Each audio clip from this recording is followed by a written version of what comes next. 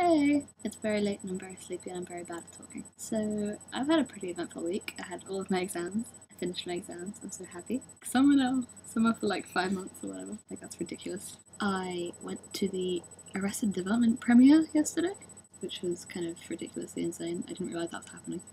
I didn't go in, but just like saw the cast, and I got a giant poster that's comes. If you put it up lengthways, it comes up to about here on me. There it is. I hope Becky did well on her oral. I know those are really, really stressful. I remember. So glad I never have to do that again. I feel bad for people who are doing languages here. For example, Rachel.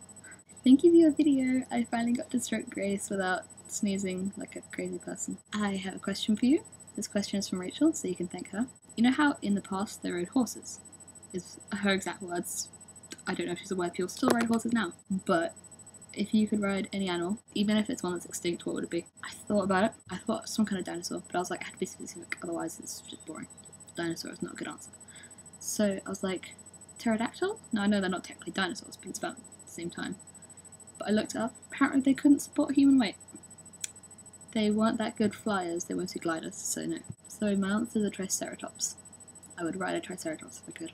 Taller than a human, but not by much, so about a good size, I think. So that would be like ridiculous. Can you imagine just going to school or whatever on a triceratops? I would be so jealous, man. Yeah, so now I'm free. So now I'm gonna just spend my entire time reading and writing music and watching Game of Thrones and watching other things probably, but mostly Game of Thrones.